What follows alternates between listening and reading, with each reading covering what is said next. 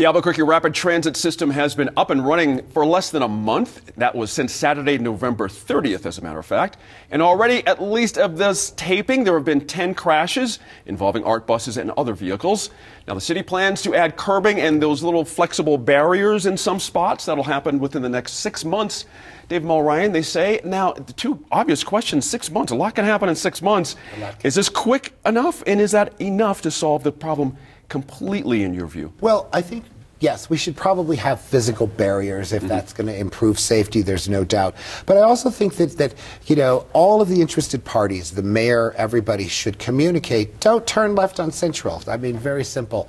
You know, be careful, be aware of the bus. And I think there should be a rule. This is probably not implementable, but if you didn't vote in the city council elections and you haven't ridden on ART, you can't complain about it, would be my suggestion. It's a very narrow, that's hardcore, dude. I like the way you roll. That's all right. Many people as ride ART. Right, exactly. But I think that it's important to recognize that, you know, in my business, in public relations, in marketing and advertising, they've lost control of this message. There has been this idea that ART is all completely bad.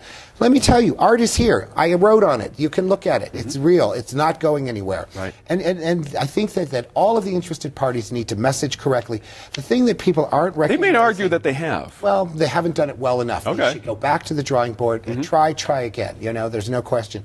But also, there's advantages here that are not obvious. There's a fiber optic bone that goes up there that they put in when they built ART. They are now taking that and coming off of that. Everyone's neighborhood is probably full of these big orange or red coils where they're rolling out fiber optic. That's powerful. I mean, that can make a tremendous difference in how we go for transportation. Appreciate that point. Interesting point, though, when you think about it, Diane, the idea... How many accidents are enough, in finger quotes, to make change? Now, there's no way you're going to roll out something like this and have 0 accidents. No one's expecting that. There are going to be problems. But to your mind, have you seen enough to call for bigger solutions, or what's your sense of it? I think it's going to get worse, not better. Okay. So certainly I agree, and I think I just think those little flexible bendy things are not worth the money it takes to put them in the street. I think if you're going, because we're creatures of habit, and we talked about this earlier, if I go to school this way or wherever, the market, and I turn left right here off Central, I've been doing it for 40 years, and I will instinctively turn left there. And I'll forget until I'm hit to look up and see if there's a big bus coming after me. Which I'll add is not a habit that we have, is checking your left mirror to see if something's coming up on your left. We don't have that as a driving habit. No, we don't. So I think some of the things that have been discussed is permanent structures that say you can't go. And if you can't physically do it, you know, then you won't turn left. Another thing is, I don't think you can tell, and I was down there the other day, I don't think you can tell which is the ART lane and which is my lane, and do I get to turn left here? So I like the idea of painting the ART lane a bright color. Then there's no question. I know I'm not supposed to go there. When I have a chance to turn left, I can turn left.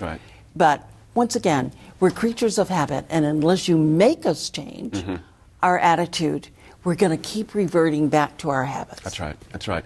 Senator Feldman, touch on that too, the idea of safety and how we take in information and how we react in real time. I actually thought there would be more accidents, and it was entirely predictable that there would be a lot of them.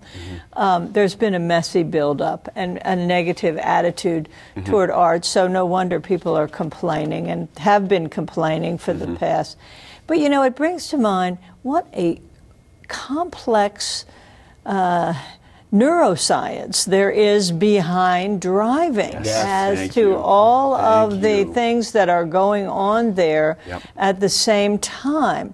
Now, there is no inalienable right to turn left, and we should acknowledge that and do What Diane, I think, is suggesting, and the others are, make it impossible to turn left, at least temporarily, until these accidents subside and people get used to it.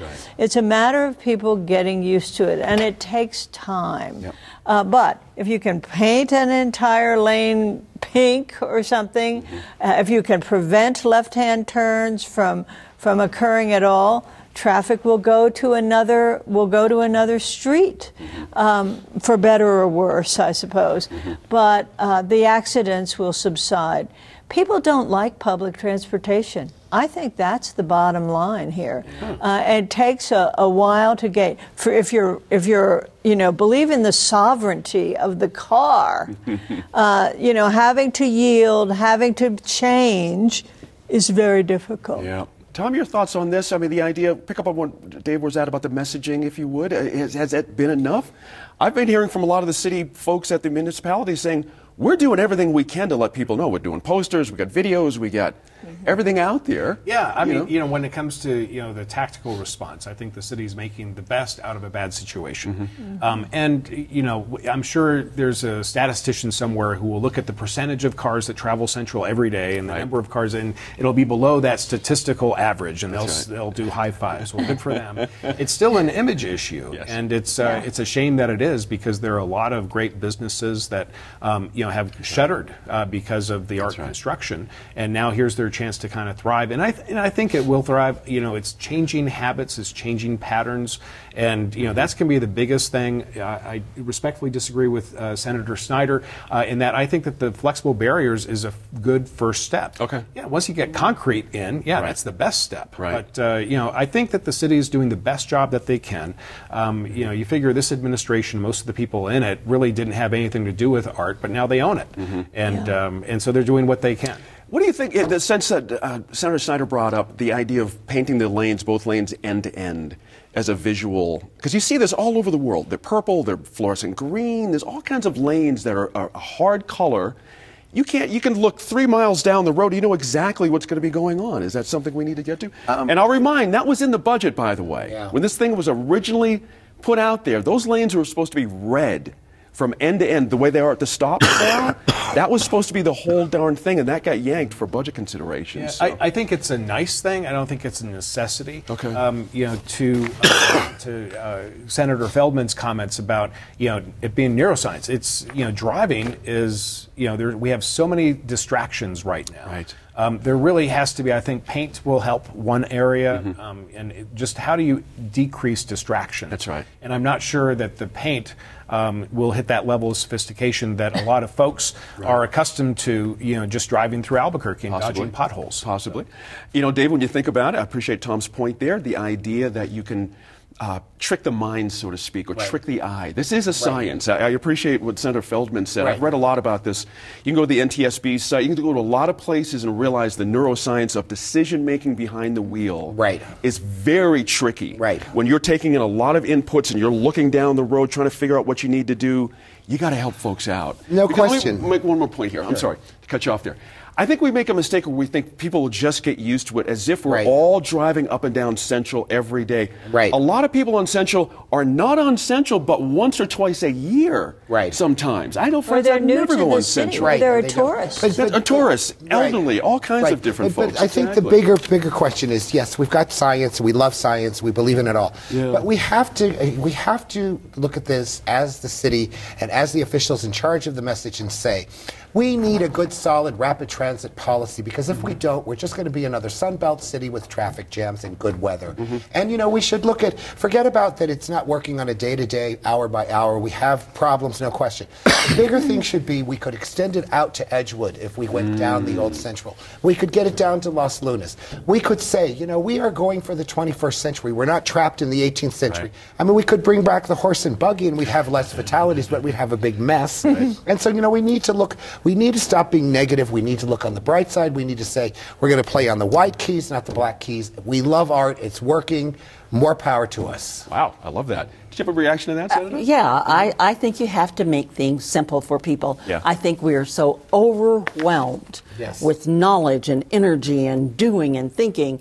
And I'm one of those, like you mentioned, I don't go to Central very often, but if that lane is painted bright red, or there are barriers there and I can't turn, even I can understand that. And I think, you know, even you, even me. Yeah. I mean, but I will know to not do something stupid. We're out of time on the line on that one. Good stuff this week, you guys. Really good stuff. A quick note, we'll take the holidays off from our Facebook Live sessions we've been doing every Wednesday, but they'll be back after the new year. So thanks to our panel. We hope you have some time with your family and friends ahead of you.